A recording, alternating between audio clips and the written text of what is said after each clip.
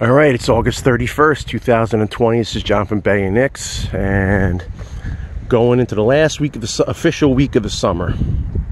Not seasonal wise, but holiday wise. We got Labor Day weekend coming up this weekend, and normally we would,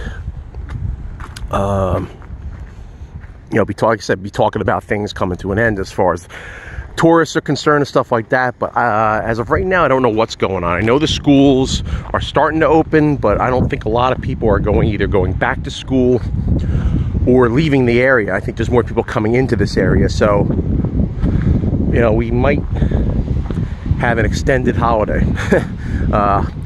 Extended summer as far as holidays concerned. But anyway, I know it sounds confusing. I don't know what the hell I'm saying, but I'm probably stupefied by this gorgeous sunrise here. Tons of bluefish still. We're going through at least 100 mullet rigs a week. Thank you, CJ, for hooking us up. It is perfect. Northeast wind, probably like 3 to 8.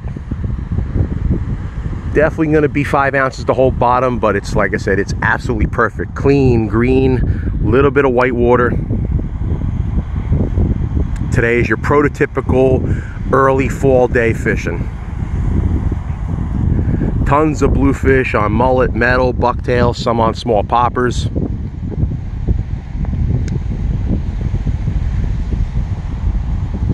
And that's about it. We got people coming behind me, so I'm gonna get out of here.